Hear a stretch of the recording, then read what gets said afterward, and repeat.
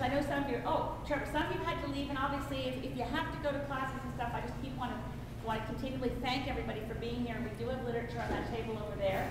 But go to your question in the back. I just wanted to ask if you could elaborate on the plan for cooperation among parties and how it might differ from taking callings, or if it's similar to that.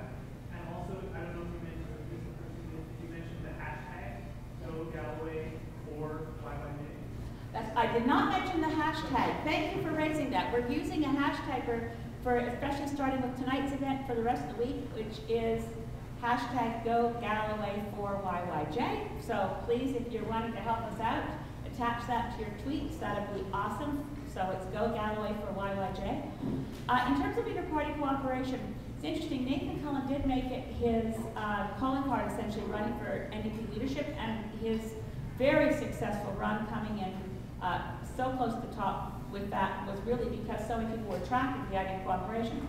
I mean, I worked with Nathan a lot, and right now his view is that he didn't win leadership, so that idea is off the table.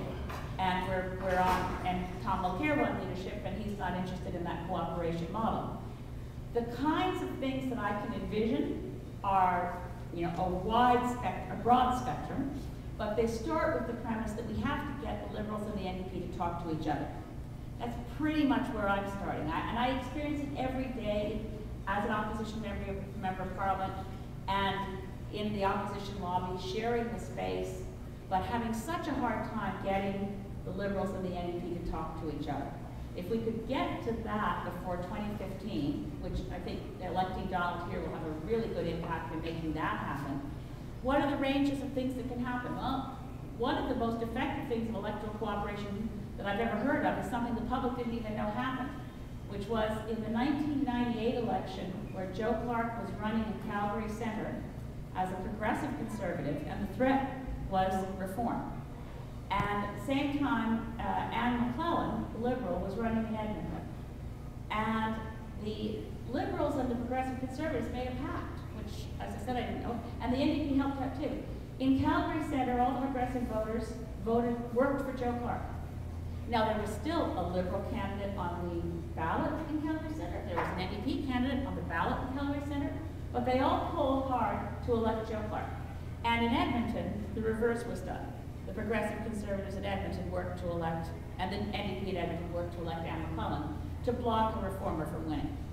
That is the least visible form of cooperation, leaving all the candidates, all the parties having their candidate on the ballot anyway. And I think a lot, there's talk about Nathan's model, for those who don't know, was to have shared nomination meetings, and whoever won the nomination among the Liberals, the NDP, or the Greens would go forward. Whatever method is chosen, and it has to be through discussion with the Liberal leadership, and we don't know who will be Liberal leader. Obviously, Justin Trudeau has an early lead, but there are a lot of candidates out there, and their voting system, I don't quite understand how the Liberals are picking their leader this time. But there's a Liberal leader in the future. Certainly there's Tom Mulcair.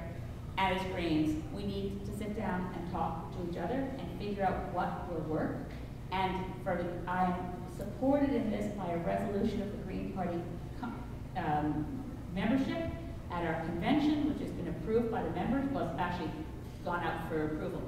But it says, we will work for cooperation with all the parties in the next election with this goal, not of us gaining power, but of getting rid of first past the post, so that we will make any bargains that are necessary with Liberals and New Democrats on a one-time basis for one election, with the commitment from them that when the election is over, we bring in some form or other of proportional representation, so that Canadian voters have the same ability that voters do in every other modern democracy around the world. It's only the US, the UK, and Canada that use first past the post. Well, if you throw in Zimbabwe as a modern democracy, we'll throw them in too.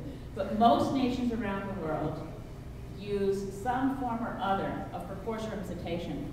And those voters know that they can go out and vote Green, or they can vote Social Democrat, or they can vote whatever.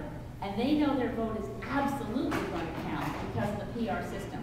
It's only first past the post that leaves people with this empty feeling or this panic that they have to vote for someone they don't like much because someone they like less might get in instead of the person they don't like much. it's not a good voting system. I think it's part of the reason the voter turnout goes down is that people, you know, if going and voting makes you feel sick, you're not likely to want to go do it again and again. You have to vote in a way that makes you feel fantastic. Like when you go and vote on Monday for Donald Galloway, put an X next to his name, you're going to feel so good. It's not to mention the warm fuzzies the next day. So, any other questions? Anybody? Yes, absolutely. Just to add to that, I think our view is that we negotiate. And when you're negotiating, you actually don't tell the people that you're negotiating with what your favorite strategy is, because then you might actually not get it. But what you do before you negotiate is ask other people, what do you want? What do you think? What do you think I should be pushing for? Let's have a number of options out there on the table. Nathan Collins, I thought, was a very good one. And I think that that could be put back on the table again. But the whole point is it's ad hoc.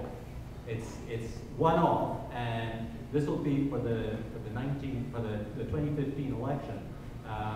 What can we actually get them to do? Is sometimes you're going to have to compromise on that, and we would like to keep in touch with the electorate, knowing that that's what we're going to be trying to do, so we can get the best ideas in there.